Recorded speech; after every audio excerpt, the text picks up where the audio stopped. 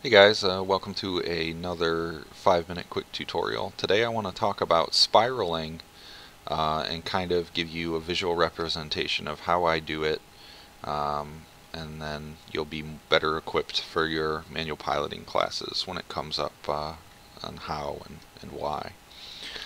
So to start off, I've got a little scenario set up here. The Ocketer out here is what I'm going to be spiraling against. It's not the optimal ship to worry about spiraling.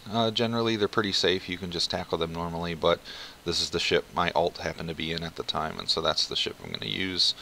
Arguably, in any combat situation, spiraling is a good choice, so it doesn't really matter what your target ship is.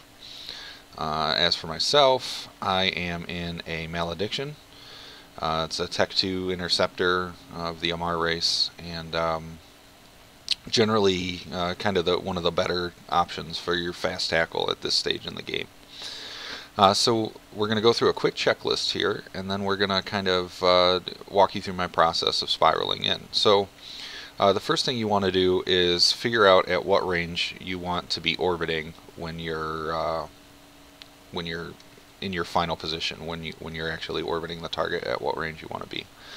For interceptors, usually this is kind of at the edge of your point range. You sort of keep them at the edge of your sword to control range better. Very rarely do you want to get too close, because if you get too close, that makes you susceptible to webs, to scrams, to newts, and things like that. And so beyond point range is usually, or the edge of your point range is usually a good way to go. Also, if you're any closer than 24 kilometers, then your average ship with a Tech 2 Warp Disruptor can point you. As you can see here, I've brought up my Warp Disruptor, and it's got a range of 28 kilometers. This is because I have the Interceptor skill level 4. If I had it at level 5, it would bring it up to 30 kilometers. But this is kind of the range we want to sit at. You don't want to sit at exactly 28 kilometers, because if the target pulls range even just a little bit, they can pull out of your point range and warp off. And so you want to keep them on the inside of 28 kilometers just so that you have some wiggle room if they try some fancy piloting. In this case, the Ocketer is pretty slow and it wouldn't be much of a problem, but against faster targets you want to get a little closer so you have wiggle room. You can also overheat it, which will give it 34 kilometers in my case, which gives you that extra space. If they start to pull out of range, you can increase your range significantly. Alright, so we'll turn that off. We have also got a scram, which is also bonused and can be overheated out to 10 kilometers. I don't use a Tech 2 scram. You can, I believe you can get that out to 13 kilometers, but that's not really something we're going to use today. The scram usually ends up being situational. So we know that we want to be within 28 kilometers, outside of 24 kilometers. So roughly the 25, 26 kilometer mark. You can go ahead and click on anything in space and set your default orbit by right-clicking on the orbit icon and set it. And you can see that I've got mine set to 26.5 kilometers. This is a good range, but this is important to note, is any orbit that you take is for your raw speed, and if you do anything to increase your speed, it also increases the radius of the orbit. So by activating my micro warp drive, which I'll likely have on as an interceptor, the range will go out, and I'll be closer to that 28 kilometer mark. So maybe with that in account, I might want to set this to 24 kilometers, or 2400 meters, so that when I finish closing range and I have my micro warp drive on, it'll push me out to 26, 27 kilometers. It takes a little finesse. You'll have to wiggle it around. It's going to change based on the speed of the ship and different things like that, so you'll constantly be adjusting this value. When you get really good at manual piloting, you won't need it at all. You can just orbit naturally using double clicks in space. But we're gonna sort of cheat today and sort of give you kind of a fast track in doing it. So the second thing, I'm sorry, that was a terrible segue. So the next thing to be concerned with is being able to center the target in your view. And so to do that, you're going to want to turn on your tracking camera. So let's say you don't have this. If you click this, it'll show buttons, and you've got your 3 view modes. You've got the tactical camera, first person view mode, which does nothing, and orbit camera, which is what we're going to use today. You can also see that I've got the grid on. You can turn that on and off, but it helps with ranges. The ranges of any modules will be demonstrated on your overview.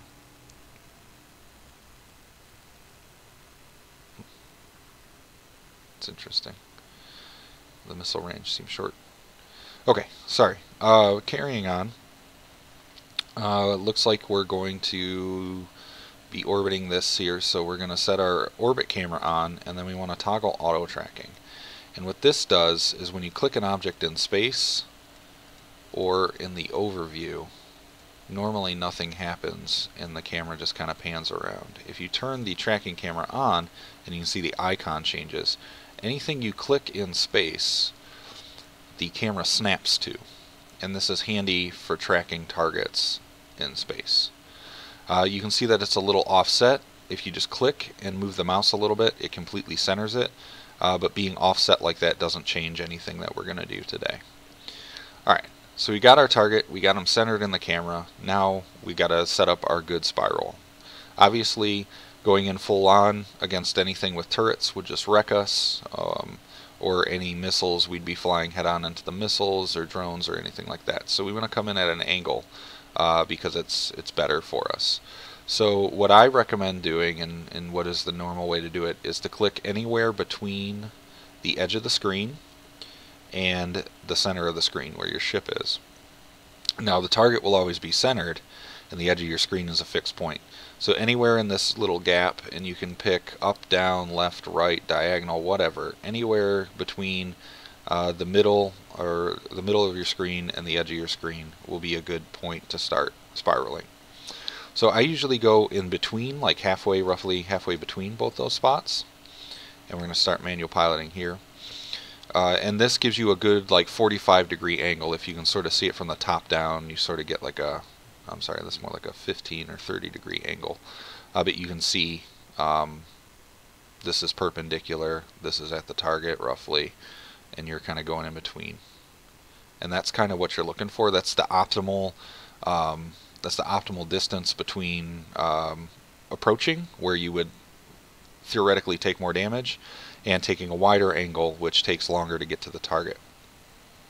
And so you can see that the target's slowly drifting around as we move, so we want to continuously update our orbit. And this will be just a simple process of double clicking in space, and it slowly turns your ship around the target. Okay, so let me turn on my micro warp drive for some speed, and then you just slowly kind of bring yourself around, and as you get in range you can lock the target and do some more orbiting, and then when you get close, click manual orbit. And this is a thing you'll have to watch out for, is sometimes when you click orbit it'll rapidly change your direction. It's just a bug of the program. But you can see now that with my micro warp drive on and set to orbit at 24 kilometers, I'm actually orbiting the target at about 25, 26. And this is a good clean orbit. I'm outside of his long point range if he had one. I can long point him back and basically can control this fight. If he pushes in on me, I can pull range because I'm a faster ship. If he starts to pull range on me, I can close the distance and have plenty of time left to get the before I lose my long point. So I'm going to pull range a little bit, and we'll see this again with the full micro warp drive on. And so again, usually, and this is an extended range, usually you don't end up going at this range. You know, usually you're not fortunate enough to be 100 kilometers, and if you are, they'll likely warp off. You'll generally have to set this up on the fly at much closer ranges. But again, I've got my target centered with the tracking camera, and I just double click in space to adjust my orbit angle. And as I close in, we're going to establish a nice lock. and then as I close the range that I want, I click auto orbit, and my craft will again do that obnoxious 180. Actually, that was a bad spiral